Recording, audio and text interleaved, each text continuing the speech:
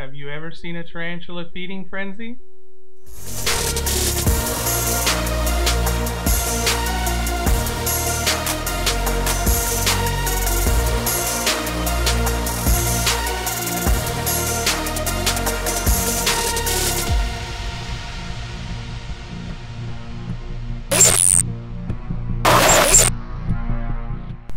Hello tarantula lovers, I'm Alex and you're watching Tarantula Haven. I know I've been kind of spamming you a little bit with my Monocentropus balfouri, but today's not going to be any different. In my previous two videos, actually the last video was an unboxing, but the two previous to that were on my Monocentropus balfouri. One of them, of course, I was rehousing them to a larger enclosure. And then the second one, I did a time-lapse video of them webbing up their enclosure so that you can see the whole process. And in that video, I tried to capture their feeding behaviors, but I got nothing. I put the roaches in there, and I guess because the enclosure was too new and they haven't webbed up everything yet, they did not come out to eat. One of them came out and investigated the roach, went right back in and did nothing. So I captured absolutely nothing, and it was a little bit embarrassing to have that. So I decided that I wanted to capture their feeding behavior. So I set up again after they had webbed up the enclosure pretty good, and I got a little bit better results. Then I decided I wanted to capture it again because I still hadn't done anything different. I was still using the same dim light, and the video was still kind of grainy. So I decided I was going to go out and get a light, and I wanted something that would be red, and a red LED, because they can't see in that spectrum. And I found this light, and it's called the Tetra Color Fusion, and it sells for about 20 bucks, and I'll post a link to that below. But it looks like this. It's a little stick like that with a little strip LED on it, and it's got a little control button here and a relatively long power cord, and it's pretty cool. You turn it on like this and it emits kind of a bright LED light, and the only drawback to it, it does change colors. It goes through the entire color spectrum, but you have to kind of wait until it gets to the color that you want. I don't know if you see it changing colors there. Like right now it's on red, so if I click the button, it will pause it on red, and then I can use it as red. But if I want to change it to a different color, say blue, I just have to click this again, and it will continue to go through the color spectrum until it gets to the next color, and then again you can pause it. So not that much of a drawback, and if you hold it down, it does shut off.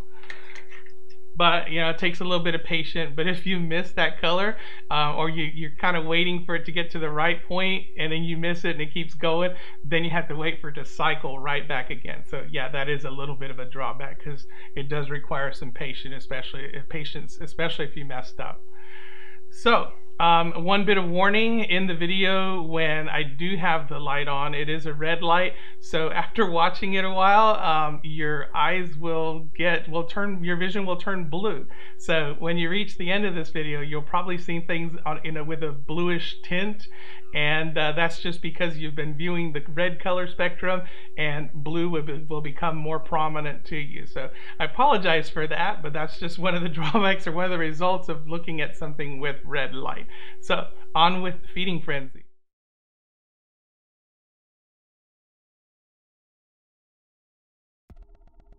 The first recording I did, I didn't really know what to expect, but I had allowed them to set up their webbing, and so I threw down some roaches and I started recording, and I pretty much got almost immediate response.